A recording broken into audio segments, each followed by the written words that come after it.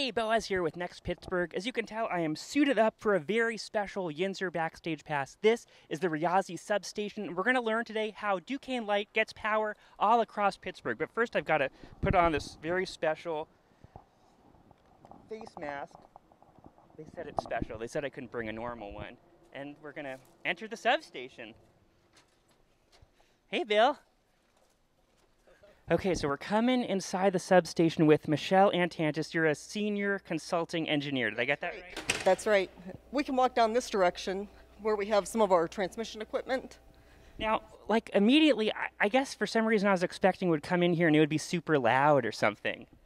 Actually, most of the equipment is fairly quiet. Yeah. Outside, we have some transformers. They tend to make a little bit of noise, but other than that, most of the equipment is, pretty low noise level.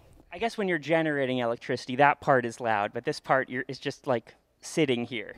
Exactly. The current's flowing through it, but whenever the current flows through it, there's really no noise associated with any of that equipment. So I don't even know what we're looking at, but they're these massive pipes. So this equipment is what we refer to as gas insulated substation, or GIS. So each tube has a conductor inside of it, and it's insulated with a gas. How much electricity is passing through here? Well, that's a great question. This equipment can handle thousands of amps, but probably on a normal day-to-day circumstance, it would probably have a few hundred amps that's, might be flowing through it. So, but like over here, if you look, with electricity and power, we have what we refer to as three phases. So there's an A phase, a B phase, and a C phase.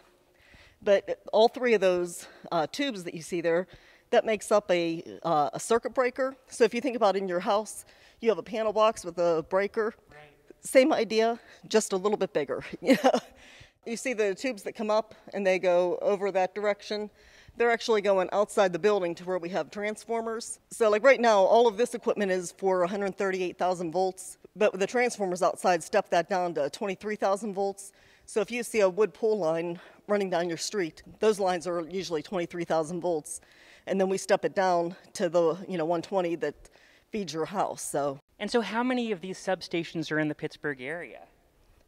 We have over 600 of these substations across our service territory. Is every neighborhood served by a different substation? Is this serving the Oakland area? Yeah, no, we do have another substation in the Oakland area that serves a portion of it, and then this is serving another portion of the Oakland area. So, but yeah, everything is tied together. We try to have a lot of resiliency with our design. So the way that this was designed was that, if you lose a line because of some incident or, some malfunction or something like that, the other line can carry all the load and still feed this neighborhood. I see. So you want a few substations around that way, right? If there's a power outage, you can be pulling power from somewhere else. So they can tie each other together and support each other. And where is this power generated that's coming here? That's a great question. So that actually has been changing over the years. In the past, there were coal-fired plants and nuclear plants that fed into our service territory. But today there's a lot of solar, that's coming onto the grid. So it's interesting though, watching it and seeing how the grid is evolving with all of the new technologies. So it's a pretty exciting time to be a part of this. Yeah. How long have you worked here? I've been with Duquesne Light over 30 years. Oh, what was your first job when you started? I was actually designing transmission lines. And then I went into substation design, which is, basically how I got to this point. So did you design the substation? Well, I was in our planning group, so I helped come up with the concept of, what's the most reliable arrangement for this equipment, and then we worked as a team to do the design work, and we had a consultant that helped us. So this substation is your baby. It is my baby. It's been a great project to see it come to life. Okay, now we're coming outside with Richard Saporito. You're the Advanced Grid Specialist, is that right? That is correct. I guess, can you just tell me what we're looking at over here? So come over here. These are the transformers for the station. What they do is they... Love the movie, The Transformers. It's different, I know. It's not really like Bumblebee or anything. Correct. Yeah, so the transmission lines come in. These transform the higher voltage down to a distribution voltage that we can then distribute throughout the community. And this is the newest substation, right? It's only like a year old? That is correct. The first distribution circuit was cut in July of 2021. Gosh, well, happy birthday, substation. And so why was this one built? Was there, what was going on? So in a planning role, I do forecasting studies, so you look at electrical demands as they exist and 10 years out, how they'll be growing. In addition, you communicate with the customers. Specifically in this area, we're dealing with Carnegie Mellon, Pitt, UPMC, really large electrical Those demand. folks love using electricity. Yes, they do. Some of our largest customers. So in analyzing all that, it became evident that within near future, we would be in a capacity deficit in the area. So to make sure that we were prepared for that, I started planning Riazi Substation. That's wild. I guess just like electricity is everywhere. I never thought about that. But if UPMC is building a huge new building, you're like, oh, okay, we've got to make sure we can bring electricity to 1,000 new people. Absolutely. It's much different. So when you think about a residential customer getting air conditioning or a new home going up, that impact on the system isn't as great as when UPMC puts in a new bed tower, as they're doing right now.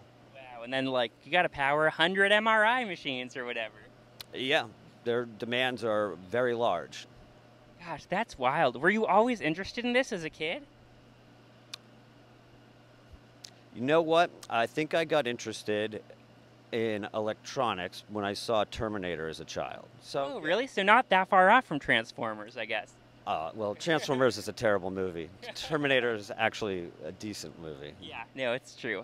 I won't argue with you Not as there. good as the sequel, Yeah. Terminator 2, but... What are those big tanks up there?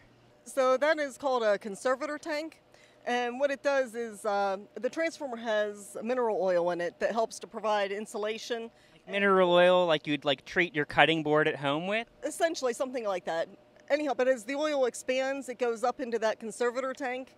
And then as the temperature goes down or the load goes down, the oil contracts and it comes back down into the tank. And then there's a bladder in there that allows through that bladder to actually breeze to the outside as it expands and contracts. Gosh, moving electricity is complicated. I was going to say it's, basic physics, though, with how, what heat does. Yeah. So just that we take all those ideas and apply them. So if you're at CMU and you turn a light on, you're probably getting power from here. You're absolutely getting power from here. So Very cool. Now we're here with Don Kuntz, the senior manager of, you're going to have to help me. Distribution operations. Distribution operations. And I guess you're responsible for a lot of things, but one of the things you're responsible for is sort of outages. Well, you're not responsible for them, but you have to take care of them after. That's right. My team's responsible for all the outages on the distribution system for Duquesne Light. And so I always wonder, especially often, I feel like in the summer, there's a summer storm, your power goes out, what do you do? So a lot of things can take out the power, right? It could be anything from a tree falling onto the line, a car hitting a pole. Sometimes it's just, really high winds and the wires may wrap together. So a lot of different things can cause the outage. But my team is on the North Shore, and they're basically just waiting for people to call in and respond to the trouble. So we respond to everything through trouble tickets. You call in, give your name, phone number, your address will pop up. And from there, we're just waiting for people to call with trouble reports. Basically, we can't see what happens out there. So we need the customers to call in to say, hey, here's what we see. We have a tree on the line here. Once we have that, we'll dispatch a troubleshooter out to the area, and the troubleshooter will respond and call back to our distribution center and let them know what the trouble is. Is a tree falling down and taking a line down, is that the most common thing? Is that 9 out of 10? I wouldn't say 9 out of 10, but it's one of the more common outages. A lot of trees, people love their trees, so it's a common factor when we think of outages. But it's all just basically, if you think about it like your house, you have a breaker inside of your house, the substations have breakers in it. So if something causes an outage, they'll trip. We'll remove the faulty, the piece causing the fault, and then just reset the breaker like you would anywhere else. Well, thanks for doing that, because, usually my power is not out for very long, and I'm always happy when it comes back on. So thank you for that, Don. No problem.